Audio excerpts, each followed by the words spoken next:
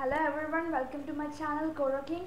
In this video I will show you how to execute a C program to print the floating points up to the required decimals.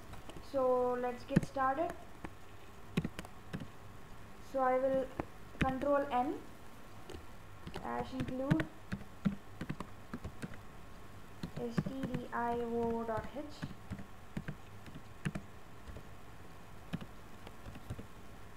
int main or void main. So I'm declaring a float variable a. Okay, so I'm scanning this one, scanf percentage f comma ampersand a is my ampersand a and ends with a semicolon. I'm printing I'm printing this one, printf percentage f comma a. So this is my general program. So what my intention is that I should if this is 2.6666, I just want to print if you scan this one, but if you scan this one and print this one, and you will be getting 2.66000 something like this. So I just don't want this one, I just want my output as it is as 2.66. So what I would do is, so I'm compiling and running here, compile and run. So y.c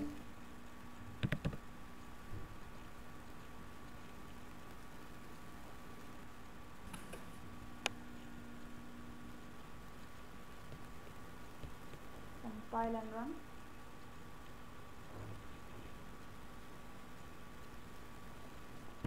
So see here I'm printing 2.6 here.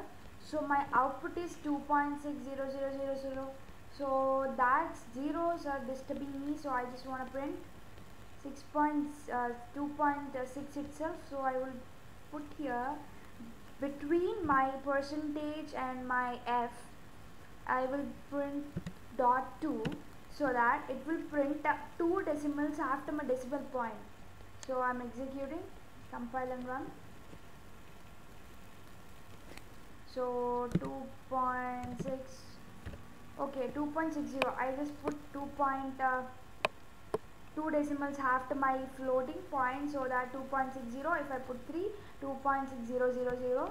So you can apply this to integers too, so that to integers you can print like this.